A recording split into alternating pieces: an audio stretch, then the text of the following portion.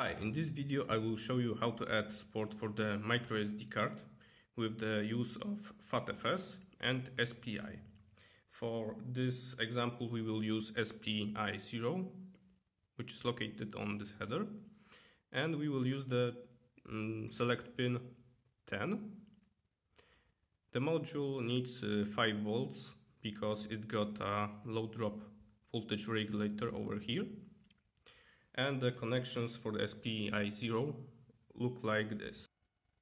So on this header we got the first pin, which is master input slave output. The third pin is serial clock. Fourth one is master output slave input, and the sixth one is the ground we got to connect. We will use the example with the USB communication. And with the ASF we will add the needed components, which are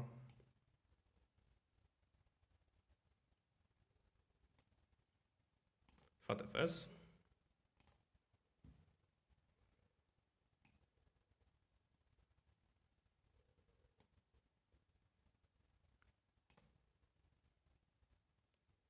Memory Control Access interface,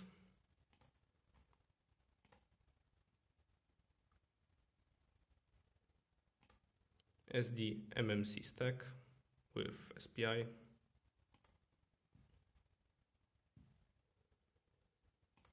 SPI driver,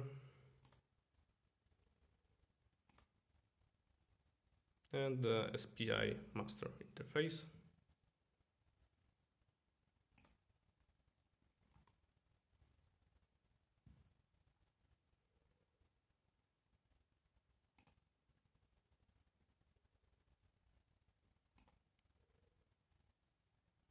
Also RTC will be added because in the files of the micro SD card there has to be a date written.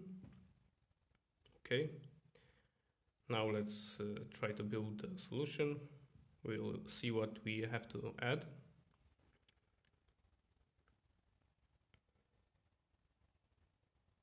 Okay, and as we see we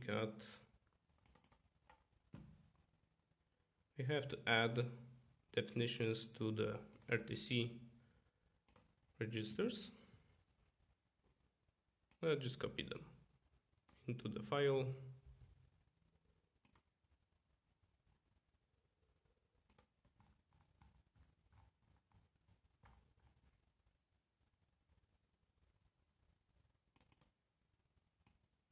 Somewhere on top.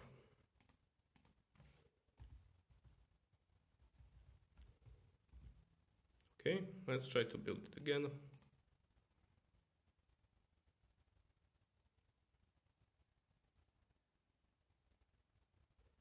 Okay, so no errors. So now let's go to the config files. Now the first one, config access. So in this file we got something like device images for the FatFs, and we have to enable a few of those. Like we have to enable the SD MMC, only this one. We don't have to enable this. So let's do that.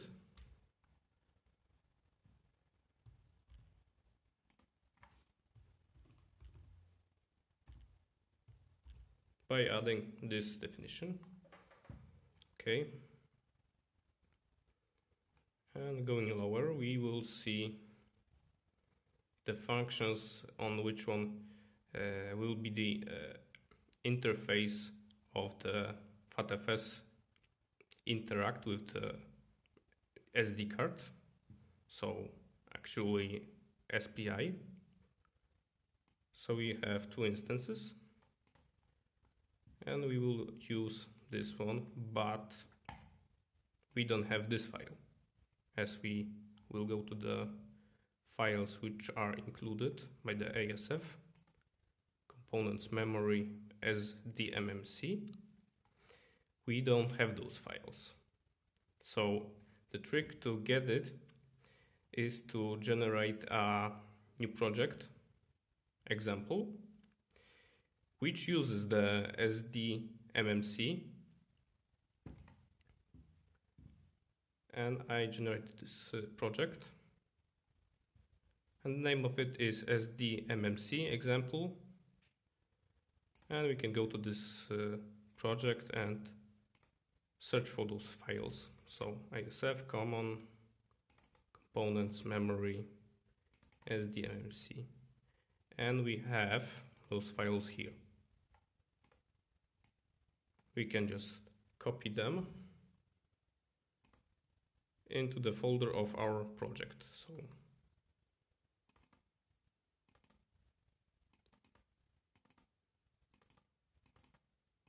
in here. Okay, and we need to add those files in the Solution Explorer. So over here, right click on it, add existing item. I need to locate those files.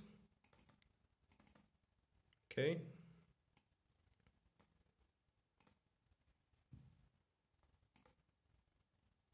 Okay, and we got them in the project. The C file and the H file.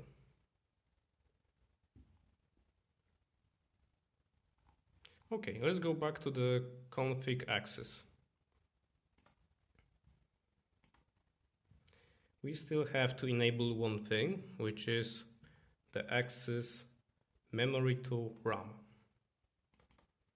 And to do that, we got to do just as before, define this specific name. Let's do that on the top of the file.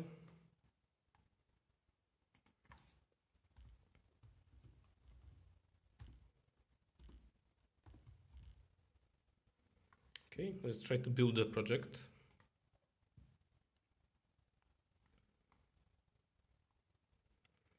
Okay, so it succeeded.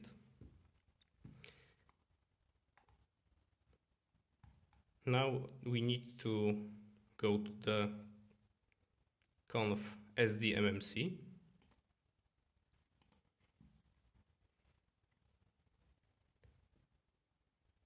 So we got this defined. And as we see, it will go down. This symbol is not defined, so it will jump in here.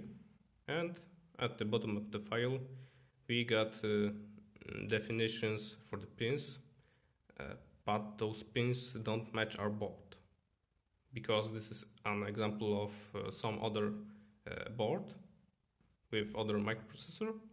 So let's just make a correction to the pins which match our board. So for the chip select, it will be PA28.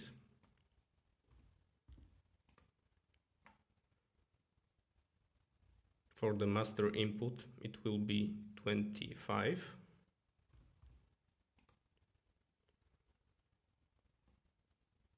Master output will be 26. And the clock will be 27. Okay. We can also copy those files to our main.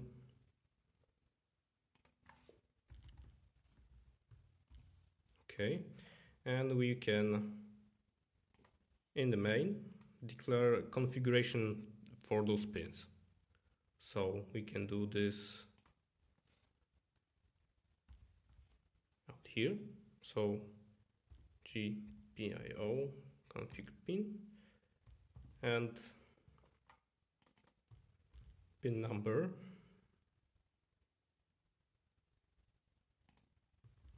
of the chip select, the flags of the chip select,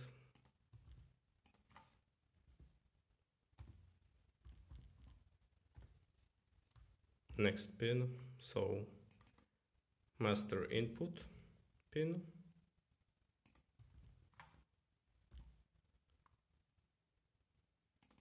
flags,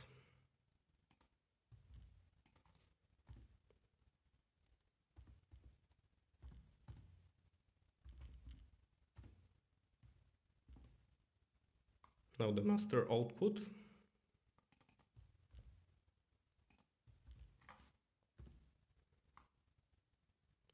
flags for this pin,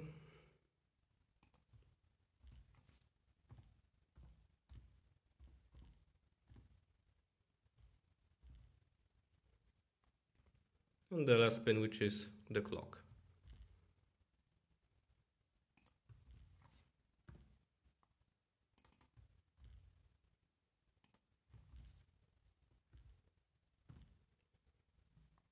Okay, and we have to enable the clock for the GPIO-A peripheral.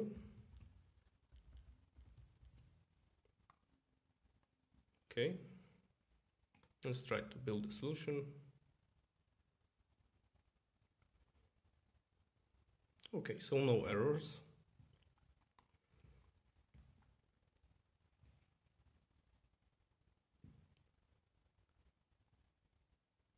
So now we can try to add functions for the FatFs and the SD card. So I got a snippet code here, which I created earlier. So we can, or just maybe copy those init functions.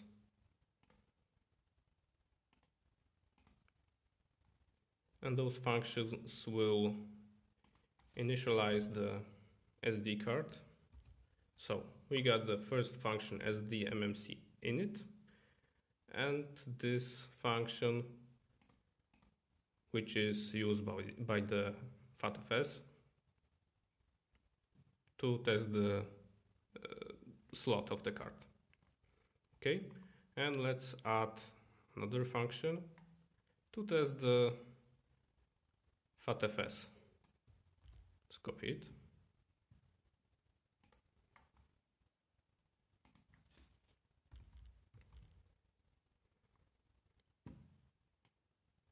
Let's declare a buffer, which we will use to write to the SD card.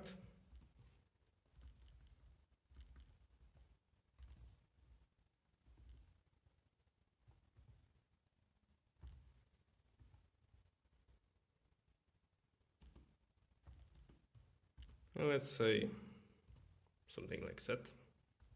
Okay.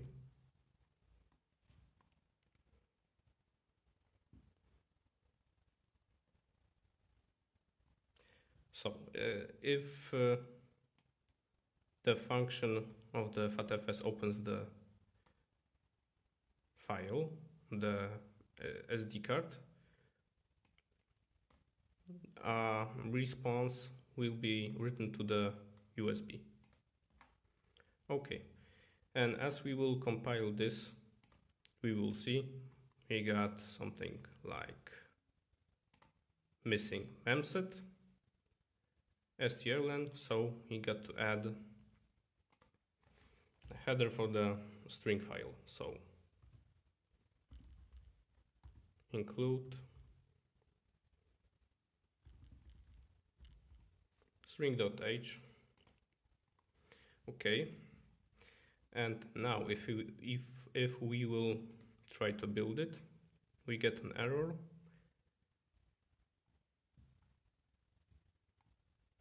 Or maybe even not, because we don't use this function yet. So let's use it. And let's use it here. Okay, so now let's try this again. And we will see that we don't have some of the FatFs functions, like fpaths. In order to make those functions available, we got to go to conf FatFs and change use str func to something like 2 or 1. It will both ways work, but not 0. Let's build the project again.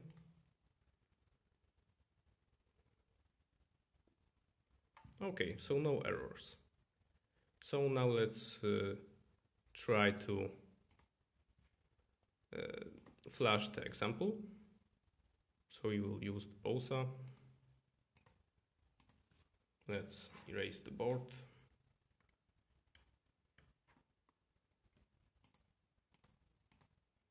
Okay, and select the bin file.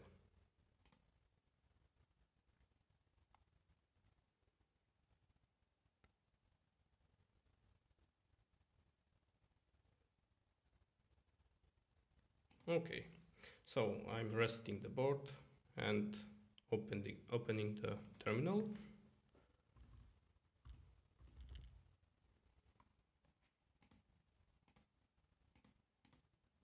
Okay, so as we see, we got no errors because the message is 0, so everything is fine from the FatFs.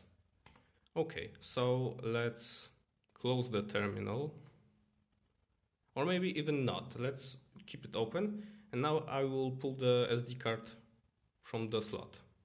Okay, so you see, now it's printing 1 because the disk could not be found.